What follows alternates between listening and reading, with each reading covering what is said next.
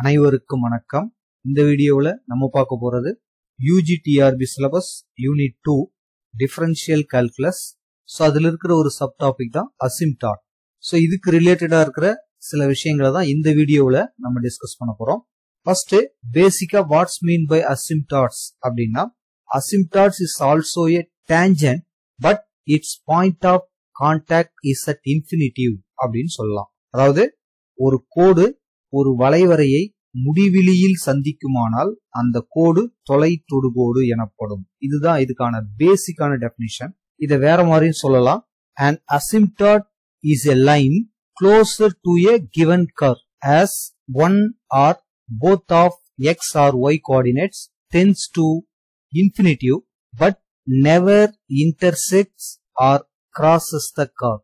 So இதுதான் அதுக்கான பேசிக்கான டெபினிஷன். பொதுவா நமக்கு 2 டைப்ஸ் ஆஃப் அசிம்ப்டாட்ஸ் இருக்கு.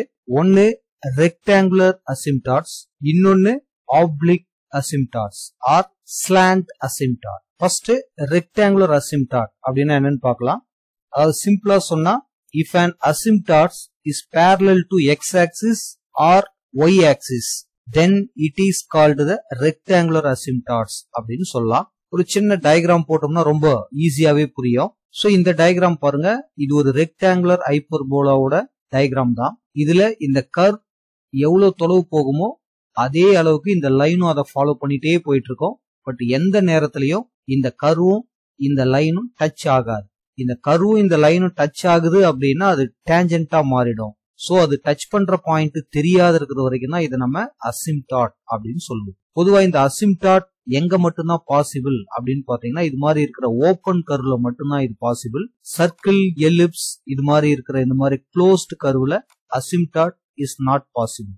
சோ இங்க பாருங்க, இங்க இருக்கிற இந்த X axis and also Y axis இது ரெண்டுமே அசிம்ப்டாட்டா ஆக்ட் பண்றதுனால இதுக்கு பேரு ரெக்டாங்குலர் அசிம்ப்டாட் அப்படின்னு பேரு. அதாவது எக்ஸாக்டா 90 டிகிரில இருக்கிற அந்த லைனுக்கு பேரு ரெக்டாங்குலர் அசிம்ப்டாட்ஸ் அப்படின்னு சொல்லுவோம். அப்ப கண்டிப்பா அது ஒன்னு parallel to x ஆக்சிஸா இருக்கணும், இல்லனா parallel to y ஆக்சிஸா இருக்கணும், இல்ல அந்த லைன் மேலேயும் இருக்கலாம். ஸ்லாண்ட் அசிம்ப்டாட் ஆர் ஆப்ளிக் அசிம்ப்டாட் அப்படின்னா என்ன மீனிங்னா, இது மாதிரி 90 டிகிரில இருக்காது. ஒரு சின்ன டயக்ராம் பாருங்க. சோ இந்த கர்வ் பாருங்க, இதுவும் ஒரு அசிம்ப்டாட் லைன் தான், பட் நாட் இன் 90 டிகிரி. கண்டிப்பா இந்த இடத்துல ஒரு ஆங்கிள் இருக்கும். அதாவது இந்த லைனுக்கு கண்டிப்பா ஒரு ஸ்லோப் கிடைக்கும். This line y equal to mx plus c ஃபார்மேஷன்ல இருக்கும். இது மாதிரி எக்ஸ் ஆக்சிஸ்க்கும் ஒய் ஆக்சிஸ்க்கும் பேரலா இல்லாம அசிம்ப்டாட் கிடைக்குது அப்படின்னா அந்த அசிம்ப்டாட்டை நம்ம ஒன்னு ஸ்லாண்ட் அசிம்ப்டாட்னு சொல்லுவோம், அப்படி இல்லைன்னா ஆப்ளிக் அசிம்ப்டாட் அப்படின்னு சொல்லுவோம். சோ இது மாதிரி ஒரு டயக்ராம் போட்டு கொடுத்தா நம்ம அதை ஈஸியா கண்டுபிடிச்சு சொல்லிடலாம். பட் ஒரு ஈக்குவேஷன் கொடுக்கும்போது அதுக்கு அசிம்ப்டாட் இருக்கா இல்லையா அப்படின்னு எப்படி செக் பண்ண போறோம். சோ அதுக்கு நிறைய மெத்தட்ஸ் இருக்கு. பட் நம்ம சிம்பிளா எந்த சம் கொடுத்தாலும் ஒரு 3 மெத்தட்ஸ் மட்டுமே யூஸ் பண்ணி செய்யற மாதிரி ஒரு 3 சம் பார்க்கலாம் பாருங்க எக்ஸாம்பிளுக்கு. First example number 1. சோ இந்த எக்ஸாம்பிள் சம் பாருங்க. Find the அசிம்ப்டாட்ஸ் of x square y minus y minus X equal to 0ன்னு கொடுத்துருக்காங்க. சோ இது ஒரு ஃபர்ஸ்ட் மெத்தட். இது ஆக்சுவலா இப்ப நம்ம செய்ய போறது. ஃபர்ஸ்ட் நம்ம ஒரு விஷயத்தை இதுல செக் பண்ணிக்கணும். கொடுத்திருக்கிற இந்த கர்வுக்கு மேக்சிமம் எத்தனை அசிம்ப்டாட்ஸ் இருக்கும் அப்படிங்கறத நம்மளால ஈஸியா சொல்ல முடியும்.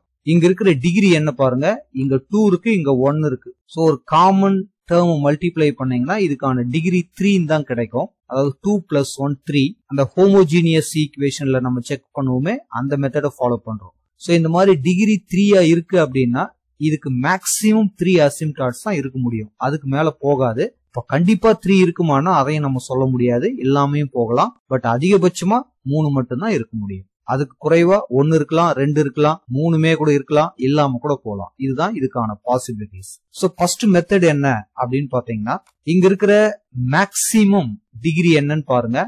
அதோட கோஎஃபிஷியன்ட் 0க்கு ஈக்குவலைஸ் பண்ணுங்க. சோ இங்க இருக்கிற மேக்சிமம் டிகிரி எக்ஸோட டிகிரி என்னன்னு பாத்தீங்கன்னா 2 தான். இதோட கோஎஃபிஷியன்ட் நம்மள பொறுத்த வரைக்கும் y தான். சோ வேற எதுவும் இங்க கிடையாது. This is equal to 0ன்னு கிடைக்குது. So y equal to 0 அப்படிங்கிறது என்னன்னு உங்களுக்கு தெரியும். அதாவது x axis.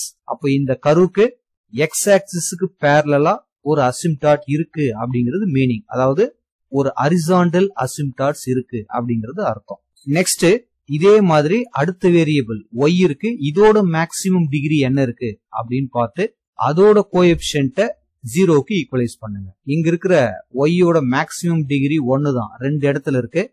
சோ இதோட கோஎஃபிஷியன்ட் பாத்தீங்கன்னா ஒன்னு எக்ஸ் ஸ்கொயர் இருக்கு, இன்னொன்னு -1 இருக்கு. So this is equal to 0ன்னு போடுறோம். இப்ப எக்ஸ் ஸ்கொயர் ஈக்குவல் டு +1 வந்துரும், எக்ஸ் ஈக்குவல் டு +or-1 வரும். சோ இதை கொண்டு போயிட்டு நம்ம கிராஃப்ல பிக்ஸ் பண்ணோம்னா எக்ஸ் ஈக்குவல் டு 1 அப்படிங்கறதும் ஒரு லைன் தான், எக்ஸ் ஈக்குவல் டு -1 அப்படிங்கறதும் ஒரு லைன் தான். இந்த ரெண்டு லைனுமே பார்த்தா y ஆக்சிஸ்க்கு பேரலா தான் இருக்கும். சோ அப்ப இது ரெண்டுமே y ஆக்சிஸ்க்கு பேரலா இருக்கிற இந்த கர்வோட அசிம்ப்டாட்ஸ் அப்படின்னு நம்ம சொல்லலாம். சோ இங்க கிடைச்சிருக்கிறது எல்லாமே பாத்தீங்கன்னா ரெக்டாங்குலர் அசிம்ப்டாட்ஸ் தான். ரெண்டு y ஆக்சிஸ்க்கு பேரலா இருக்குது, ஒன்னு x ஆக்சிஸ்க்கு பேரலா இருக்கு. சோ நான் ஃபர்ஸ்டே சொன்னபடி இதுக்கு மூணு அசிம்ப்டாட்ஸ் தான் மேக்ஸிமம் இருக்கும். அது மூணுமே பாத்தீங்கன்னா ரெக்டாங்குலர் அசிம்ப்டாட்ஸ் தான் கிடைச்சிருக்குது. சோ இது ஒரு மெத்தட் ஆக்சுவலா. இதே மாதிரி இன்னொரு எக்ஸாம்பிள் பார்க்கலாம் பாருங்க. சோ இந்த क्वेश्चन பாருங்க, ஃபைண்ட் தி ரெக்டாங்குலர் அசிம்ப்டாட்ஸ் ஆஃப் அப்படின்னு கேட்டிருக்காங்க. ஒரு பெரிய ஈக்குவேஷன் ஒன்னு கொடுத்திருக்காங்க. சோ நம்மள பொறுத்த வரைக்கும் இங்க நம்மள ஆப்ளிக் அசிம்ப்டாட் கேட்கல, ஒன்லி ஃபார் த ரெக்டாங்குலர் அசிம்ப்டாட்ஸ் இத மட்டும் தான் கேட்டிருக்காங்க. சோ நம்ம ஃபர்ஸ்ட் சம்ல பார்த்த அதே மெத்தட ஃபாலோ பண்ண போறோம். அதாவது இங்க இருக்கிற மேக்ஸிமம் டிகிரி என்னன்னு பாக்குறீங்க. சோ 3 தான் இருக்கு, இங்கவும் 2 + 1 3 தான் இருக்கு. அப்ப இதுக்கு மேக்ஸிமம் இருந்தா 3 அசிம்ப்டாட்ஸ் தான் இருக்க முடியும், அதுக்கு மேல போகாது. சோ இப்போ x ஓட மேக்ஸிமம் டிகிரி என்ன அப்படின்னு பாக்குறீங்க, அதோட கோஎஃபிஷியன்ட்ட 0க்கு ஈக்குவலைஸ் பண்றீங்க. சோ இங்க இருக்கிற x ஓட மேக்ஸிமம் டிகிரி 3 தான். சோ இதோட கோஎஃபிஷியன்ட் பாத்தீங்கன்னா 1ன்னு இருக்கு. வேற எங்கேயாச்சும் இருக்கான்னு பாருங்க, x3 வேற எங்கேயும் கிடையாது. So this is equal to 0. 1 equal to 0ன்னு வந்திருக்கு. This is not possible. அப்ப நம்ம என்ன தெரிஞ்சிருக்கிறோம் அப்படின்னு பாத்தீங்கன்னா x ஆக்சிஸ்க்கு பேரலா கண்டிப்பா இந்த கர்வுக்கு அசிம்ப்டாட்ஸ் கிடையாது அப்படின்னு அர்த்தம். அதாவது சிம்பிளா சொன்னா ஹரிசாண்டல் அசிம்ப்டாட்ஸ் டஸ் நாட் எக்ஸிஸ்ட். சரி, வெர்டிகல் அசிம்ப்டாட்ஸ் கிடைக்குமா பாருங்க. இதுக்கும் y யோட மேக்ஸிமம் டிகிரி என்ன அப்படின்னு பாருங்க, y³ தான் இருக்கு. சோ இதோட கோஎஃபிஷியன்ட் 0க்கு ஈக்குவலைஸ் பண்றீங்க. இங்கேயும் 1 தான் இருக்கு. This is equal to 0. இதுவும் நாட் பாசிபிள் தான். அப்ப கண்டிப்பா இதுக்கு வெர்டிகல் அசிம்ப்டாட்டும் கிடையாது. சோ அப்ப இந்த சம்ம பொறுத்த வரைக்கும் ஃபைண்ட் தி ரெக்டாங்குலர் அசிம்ப்டாட்ஸ் அப்படின்னு நம்மள கேட்டிருக்காங்க. அப்ப கண்டிப்பா கொடுத்திருக்கிற இந்த கர்வுக்கு ரெக்டாங்குலர் அசிம்ப்டாட்ஸ் அப்படின்னு ஒண்ணு கிடையாது. இருந்தா ஆப்ளிக் அசிம்ப்டாட்ஸ் தான் இருக்க சான்ஸ் இருக்கு. சோ அதை கண்டுபிடிக்கணும் அப்படின்னா அதுக்கு மெத்தட்ஸ் வேற, அதை நம்ம அடுத்த சில எக்ஸாம்பிள்ல பார்க்கலாம். இன்னொரு எக்ஸாம்பிள் பார்க்கலாம் பாருங்க. Find the oblique அசிம்ப்டாட் for the function f of x equal to x² - 6x + 7 divided by x + 5 அப்படின்னு கொடுத்திருக்காங்க. சோ இந்த மாதிரி நியூமரேட்டர் டினாமினேட்டர்ல ஒருவேளை நமக்கு சம் கொடுத்தாங்கன்னா டினாமினேட்டரை விட நியூமரேட்டரோட டிகிரி 1 அதிகமா இருக்கு அப்படின்னா கண்டிப்பா இதுக்கு ஆப்ளிக் அசிம்ப்டாட் இருக்கும் அப்படிங்கறதுதான் மீனிங். ஜஸ்ட் நீங்க இதால டிவைட் பண்ணா நமக்கு ஒரு ஸ்ட்ரெயிட் லைன் கிடைக்கும். அந்த லைன் தான் ஆப்ளிக் அசிம்ப்டாட் அப்படின்னு சொல்லுவோம். சோ இதை எப்படி நம்ம டிவைட் பண்ணுவோம்? As usual long division method நமக்கு தெரிஞ்சது தான். சோ இங்க x² இருக்கு. சோ இதோட எதை மல்டிப்ளை பண்ணா இந்த x² வருதுன்னு பார்ப்போம். சோ x தான் அது. அப்ப நமக்கு x² + 5x கிடைக்கும். சைன் சேஞ்ச் பண்ணி கேன்சல் பண்ணிக்கலாம். திஸ் இஸ் -11x + 7 கிடைக்கும். நெக்ஸ்ட் இங்க -11 வேணும். சோ -11 ஆலேயே மல்டிப்ளை பண்றீங்க. அப்போ -11x -55 வரும். மறுபடியும் சைன் சேஞ்ச் பண்றீங்க. சோ இது கேன்சல் ஆயிடும்.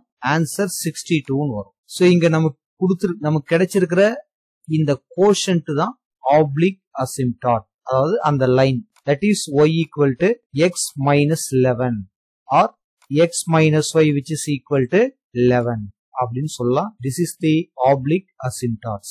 So இதுல இருக்கிற இன்னும் சில டிஃபரண்டான சம்ஸ் நெக்ஸ்ட் வீடியோல நம்ம கிளியரா டிஸ்கஸ் பண்ணலாம். So இந்த வீடியோ உங்களுக்கு ஹெல்ப்ஃபுல்லா இருந்ததுன்னா மறக்காம நம்ம சேனலை சப்ஸ்கிரைப் பண்ணுங்க, ஷேர் பண்ணுங்க. Thank you for watching.